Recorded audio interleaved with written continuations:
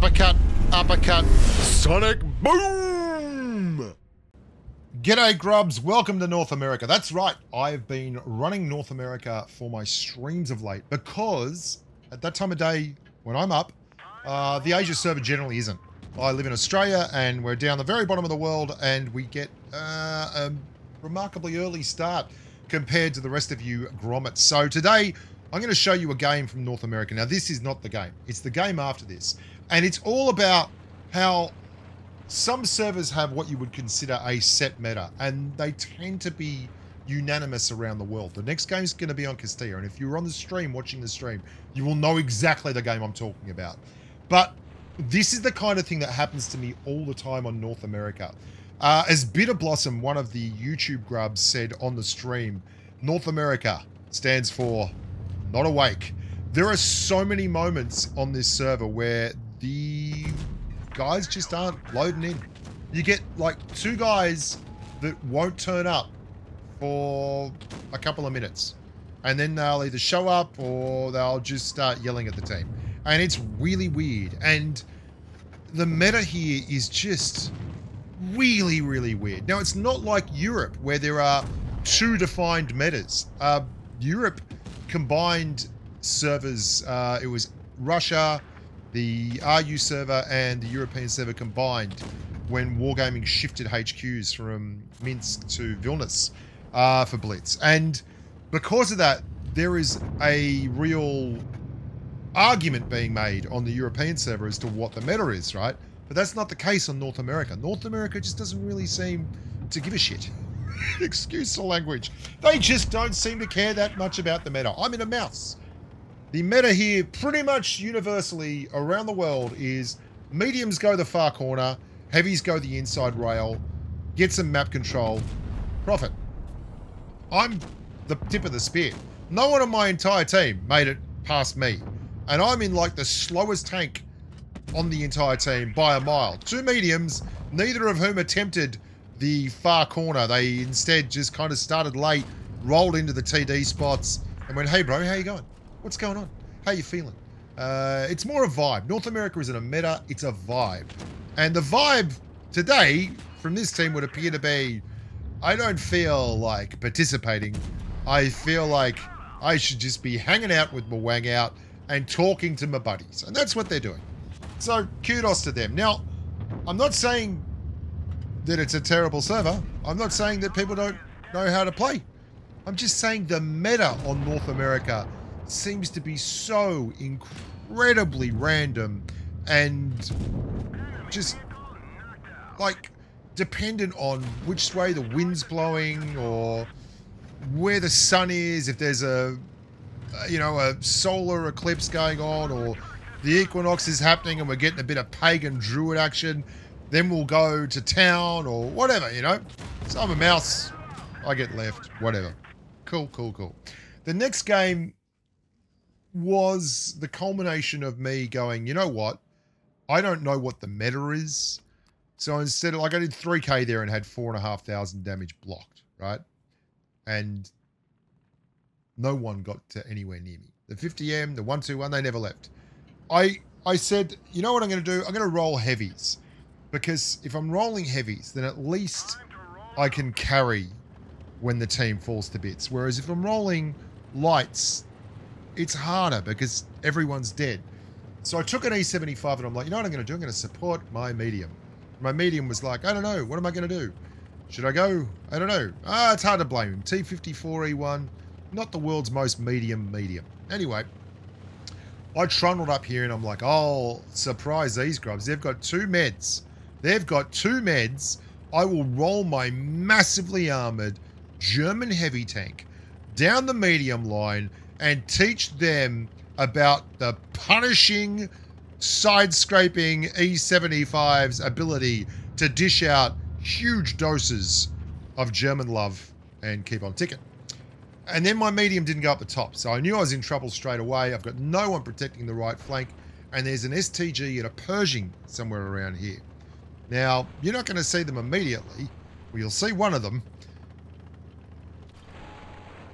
There's a T95. There's a T95 there. There's a Borsig on my right. There's a Pershing over there. And we don't know where the STG is. And this, my friends, is the North American experience writ large. This is democracy manifest, as that famous Australian philosopher once said. All I'm trying to do is eat a succulent Chinese meal. Look at it. There's a T-95 trying to push. There's a Borsig that has pushed the hill alone.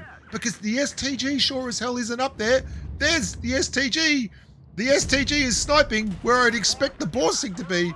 And he's firing HE at me.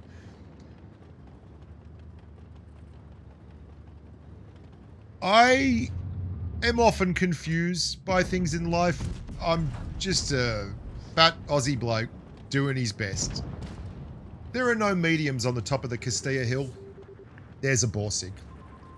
The medium on my team has pushed the left side here.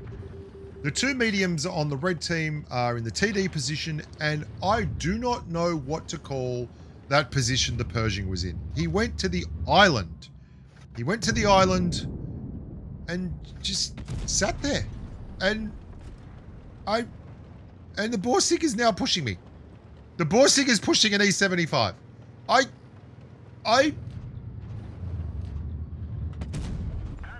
don't know.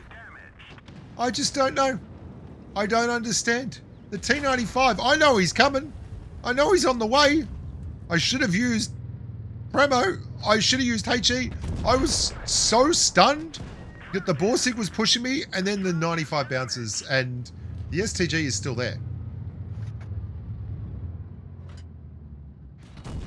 We didn't even scratch them. The STG, again, has moved up to what must be a regular North American server point of interest.